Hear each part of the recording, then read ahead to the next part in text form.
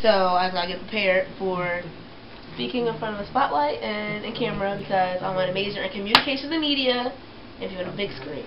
So it's my senior project on homosexuality, the obstacles homosexuals face, and how they should be discriminated against. Amir, take the time.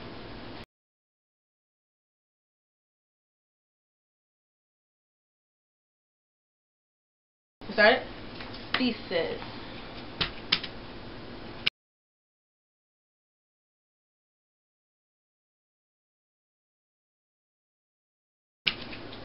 Homosexuals shouldn't be discriminated against due to their sexuality and how they express their gender identity. Sexual orientation discrimination.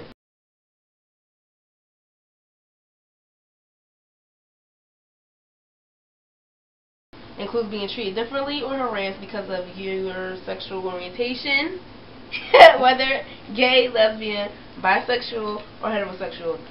Most discrimination stems from homophobia. Homophobia.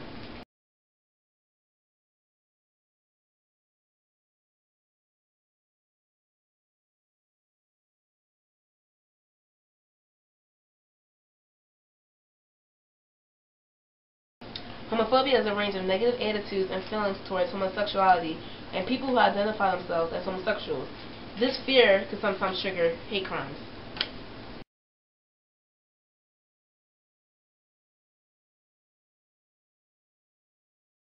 Can you guys think of a situation where fear turns into hate? Trayvon Martin and Zimmerman. Because he was scared of a black man in a hoodie. And then ultimately he killed Trayvon. Even though he was a 17-year-old kid. And it shouldn't have been somebody he was scared of. Just that black man in a hoodie. And oh, he's up to no good. So Trayvon lost his life because of that fear. Do you guys agree? I agree. Another story that you guys may or may not be familiar with is Ryan White.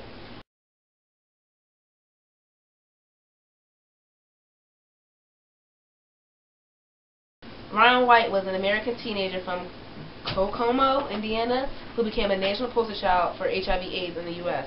After being expelled from middle school because of his infection as a, I believe this word is hemophilia, I had trouble with it all day. He became infected with HIV from a contaminated blood treatment. Doctors said he posed no risk to other students, but AIDS was poorly understood at the time. And when White tried to return to school, many parents and teachers in Kokomo railed against his attendance. Before White, AIDS was a disease widely associated with the gay community because it was first diagnosed among gay men. Right. Could you imagine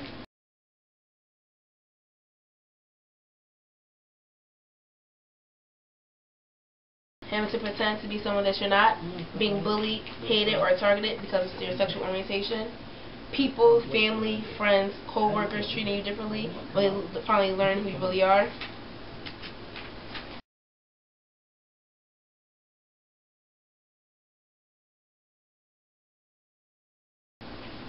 Names such as gay, fairy, homo, dyke, fag, and faggot are some of the cruel words used every day to refer to homosexuals.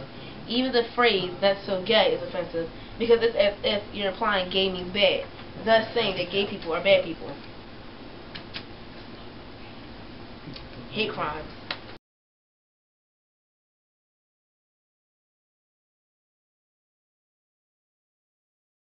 The National Coalition of Anti-Violence Programs, a group that supports victims of anti-LGBT harassment, reported in January 2012 that hate incidents against LGBT people and HIV-affected persons increased 13% from 2009 to 2010. The coalition also states that murders of LGBT people number 27, the second highest total recorded. Half of the victims did not report the crimes to police, and 61% of victims who did said they experienced indifferent or abusive police attitudes. Suicide.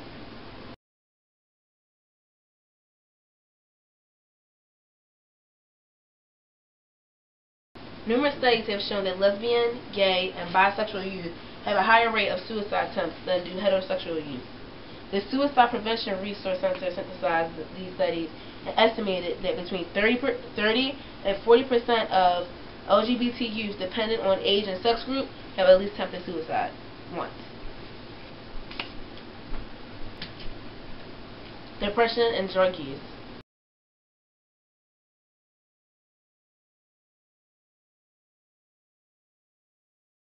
Depression and drug use among LGBT people have both been shown to increase significantly after new laws that discriminate against gay people are passed. Did you know that homosexuals, mainly gay men, cannot donate blood? I did not know that. And why is it? As in the Ryan White case, and from back then, basically, supposedly AIDS started and was, first diagnosed homosexuality. In a gay male community. So they feel as though, and still to this day, gay men are not allowed to donate blood. Right.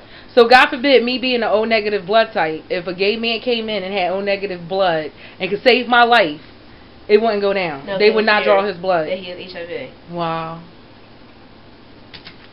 Can you take him to court for that?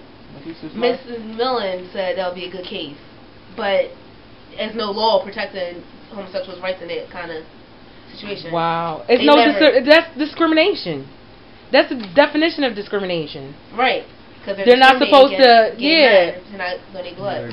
Race, creed, sexual orientation, all that is part of discrimination. Wow, that's not, you learn something new every day. But in that case where so for example, if you're turning to hate. Yep, that's true too. Fear is turning to hate. Like the example with Ryan White, he was hemophiliac and he needed a blood transfusion. And it wasn't because he was gay. Right, he got AIDS from the blood transfusion. Was he a homosexual though? No, that never was. He just had AIDS, and the parents banned him because, like it said at the time, AIDS wasn't. It was freshly new and they didn't understand. He died. He was given 6 months to live. And then after all that, and he had full-blown AIDS. It wasn't HIV. Full-blown AIDS. They told you he had 6 months to live. And after the whole expulsion from school, whatever, Michael Jackson, all of them became really cool with him. He wound up living 5 years past his estimated lifetime.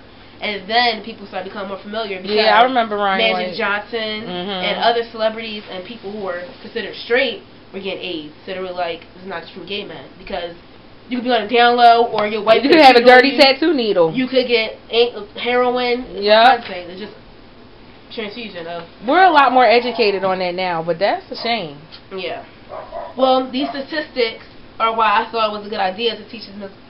Gilson's 4th period honors class about discrimination against homosexuals and obstacles they face.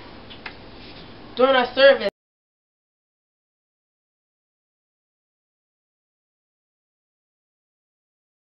we were actually able to have a mature discussion on if they personally believe if sexuality was a choice or not. Some people brought the fact that we choose to be gay. And I made the point that if we choose to be gay, then everyone in this room is bisexual because we could choose who we want to be with. Right? A girl or boy. So that means everybody's bisexual. That's true. This resulted in students actually opening up that discussion, sharing their personal stories and coming out. 3 students shared that they were out and proud.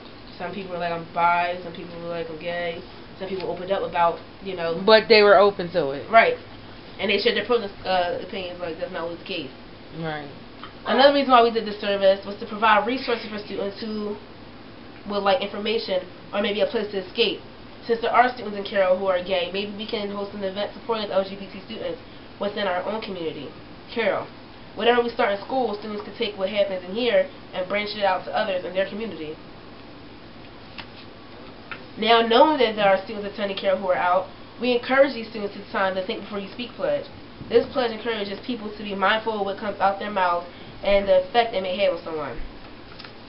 In addition to my project and service, myself and some friends volunteered and joined the Attic Youth Center. The Attic is a safe place for homosexuals, questioning, or heterosexuals who either need a safe place, guidance, resources, or just want to help. Since joining them, we became more involved in the LGBT community and continue to attend the Youth Center.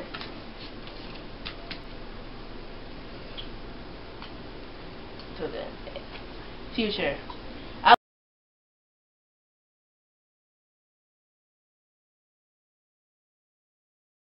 believe our service learning can further help the community if we continue to make Carroll a safe place. I also mentioned to our instructional leader that if we could put a flag outside of each teacher's door who feels comfortable discussing this topic, students can have a place to go, just to talk. Yeah, that's a good idea. Some of my, okay, I skipped the part. Self-reflection.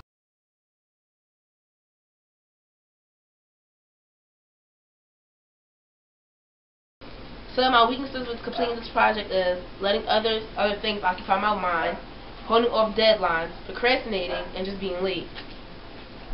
Strengths I had during this project: being organized, detailed, and asking questions. I pride myself on asking Garvey 1,000 questions because it helped me understand what it was I had to do. Instead of listening to people doing it wrong or doing too much, by talking with her, I made it more simple on myself. Listen, I'm excited where I got my